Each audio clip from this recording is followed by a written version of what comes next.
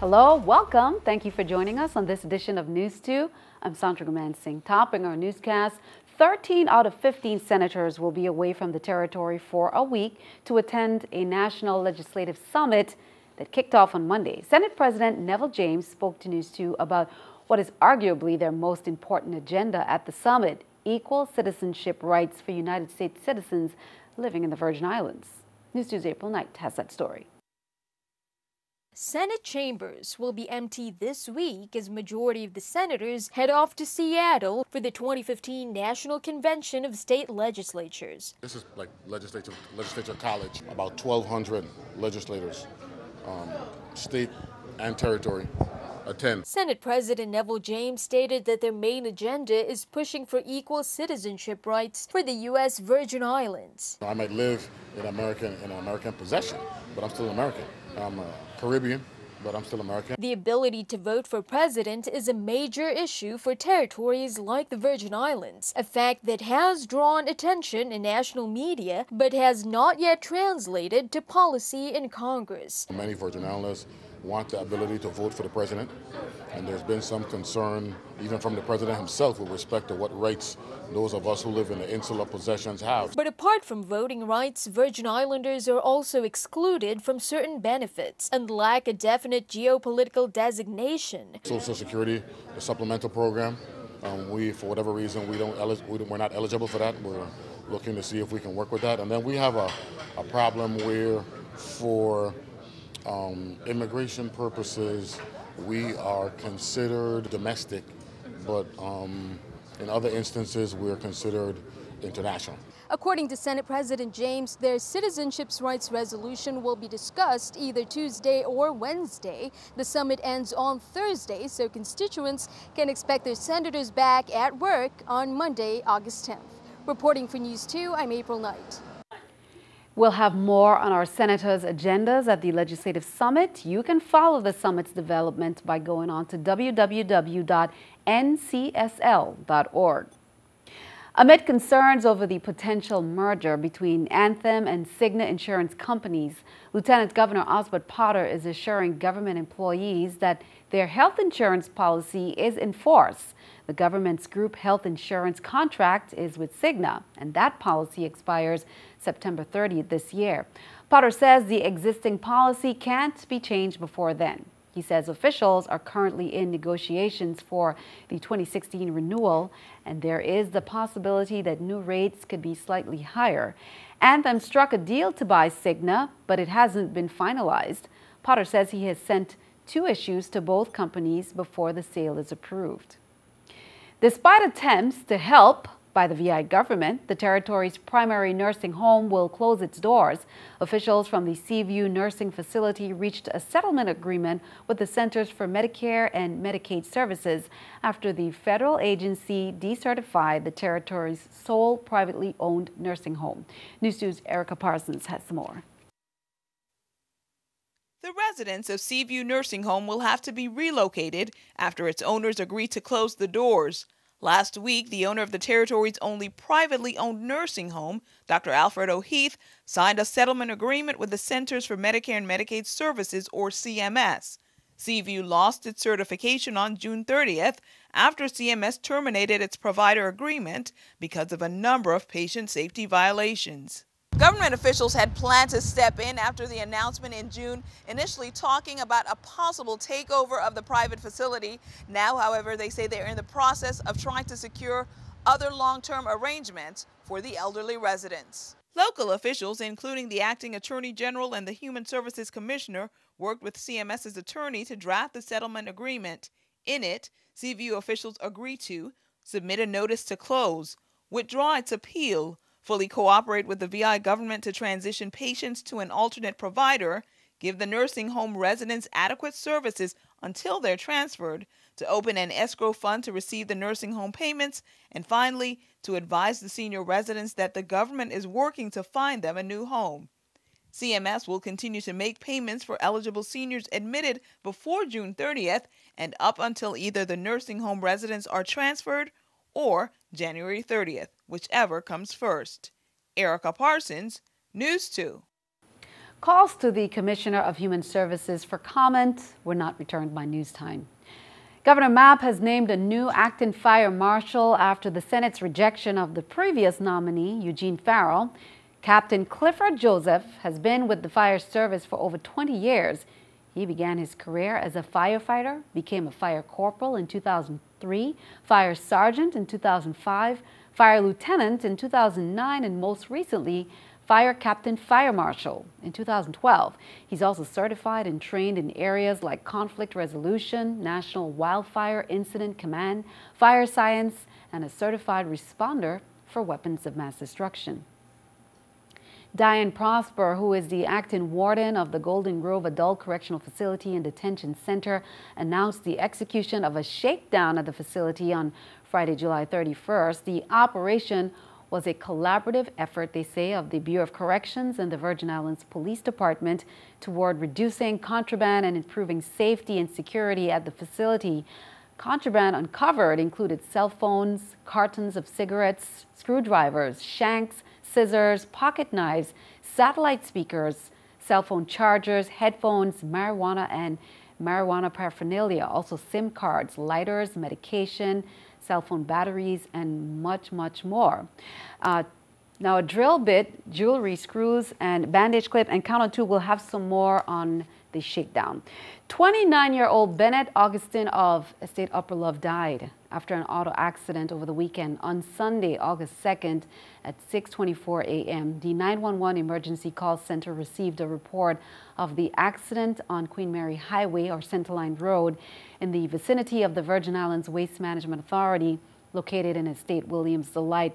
Preliminary information provided shows that the male victim was operating a black pickup truck when he apparently lost control of the vehicle, struck a tree, and the vehicle broke apart upon impact. EMTs examined the accident victim. No signs of life were found.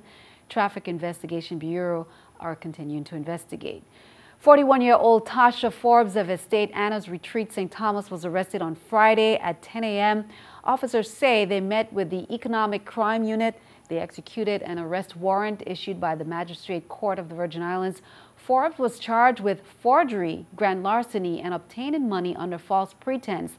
Those charges stem from an incident that occurred in March of 2015 after Forbes forged the signatures of her victims on several checks and cashed them.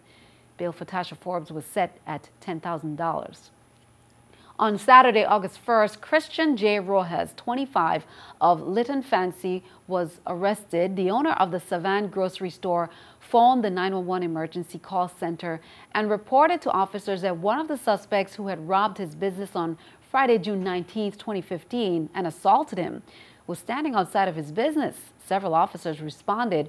Rojas physically assaulted an officer and began to run away on foot. However, he was apprehended moments later in the alley near the Leonard Dober Elementary School. He was charged with first-degree robbery, third-degree assault, aggravated assault, and simple possession of a controlled substance. Bail was set at $100,000.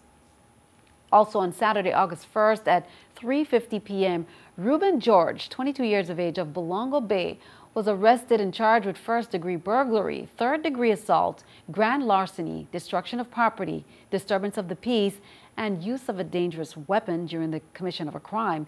He was positively identified by a female victim as the man that broke into her room while she was present on Saturday, August 1st, armed with a machete, and stole her money. Bail was set at $175,000.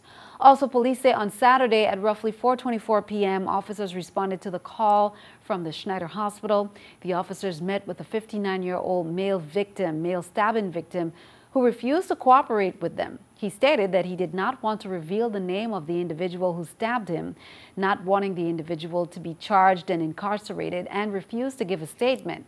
The victim was treated and released for a half-inch laceration to the left side of his chest under the breast area, which was not life-threatening. Keeping our eye on the economy, here's the New York Stock Exchange with our stock market watch. As we can see, everything down. The Dow down 91, NASDAQ 12, S&P 500 also down at 5. Coming up on News 2, VI National Guard Adjutant General Ronaldo Rivera is presented with the Minuteman sculpture for outstanding support during a ceremony and retires. We'll have that.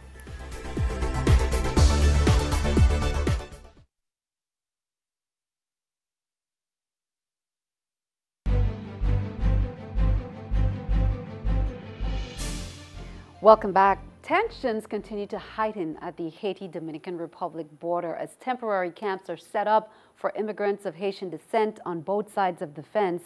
One senator believes there is a lack of outcry both locally and abroad, and he hopes the Senate will join him in expressing a strong opinion against the human rights violations. NEWS2's April Knight has more. As hostilities continue to escalate in the Dominican Republic's deportations of hundreds of thousands of immigrants of Haitian descent, one VI senator is pushing a resolution that would lay out the Senate's take on the international controversy. I was particularly interested and particularly outraged. Senator Tregenza Roach has tried to get the resolution passed in the 30th legislature when he first heard about the DR Constitutional Court's decision on the immigration issue. Now, Senator Roach is reintroducing the resolution that would not only educate the public on the current crisis, but also make an appeal to movers and shakers in the international community. Appealing to the President of the United States, to the Congress of the United States, to the United Nations, to take steps that they might be able to with regard to ensuring that the human rights of persons in the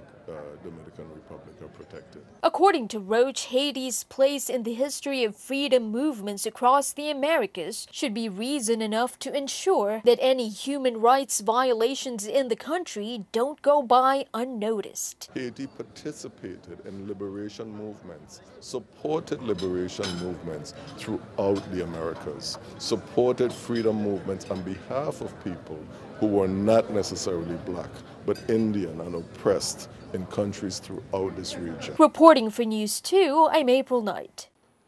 In other news, the VI National Guard said goodbye to its 12th Adjutant General Saturday. Major General Ronaldo Rivera officially retired on July 18th, and the Guard honored him during a retirement ceremony this weekend.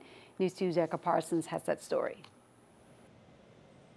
Major General Ronaldo Rivera addressed his troops for the last time Saturday morning. And before I leave this building, I'm going to shake every one of your hands to say thank you. Thank you for your service. General Rivera got emotional as he told his soldiers he loved them and offered advice for the future. He retired July 18th. I wanted to make sure that they understand that this organization belongs to them. And don't leave for anything, because once you leave the Guard, it's very hard to get back in. They are very talented, they're very committed to the missions, and I'm saying to each one of them, thank you, and I love you. Rivera has been with the Guard for 35 years. He's been the territory's Adjutant General for the last 8.5 years. He's very caring. He takes his soldiers like his own.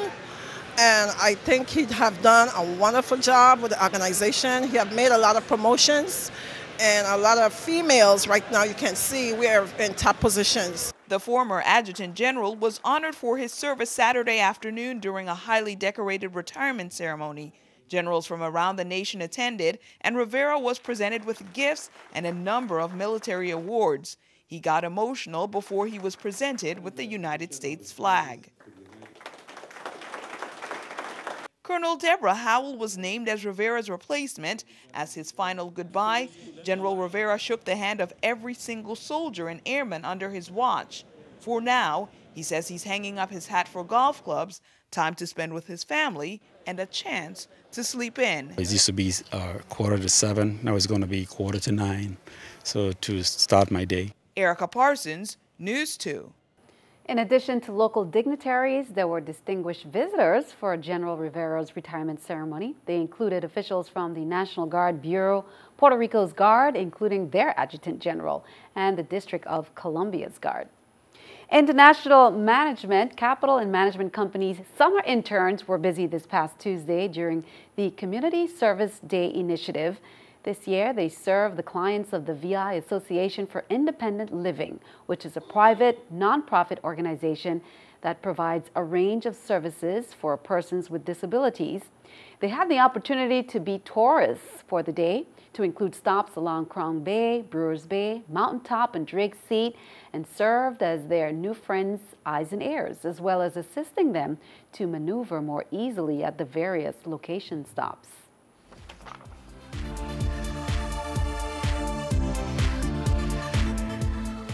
Well, speaking about vacation stops, looking for the perfect adrenaline-pumping, fun-filled, yet safe activity to bring out the inner daredevil in you? For family, friends, and children ages 8 and older, you can check out Tree Lineman Extreme's Zip Lining Canopy Tour. The adventure lets you ride through the air in the safety of a harness while overlooking the breathtaking sceneries of the Virgin Islands. The tour allows you to glide through the tropical rainforests of St. Peter Mountain while viewing Magens Bay, Jost Van Dyke, Tortola, and other keys. It's located directly across from the St. Peter Mountain Great House. Reservations are required. You can call 777-9477 for more information. Be sure to stick around. Your News2 AccuWeather forecast is coming up next.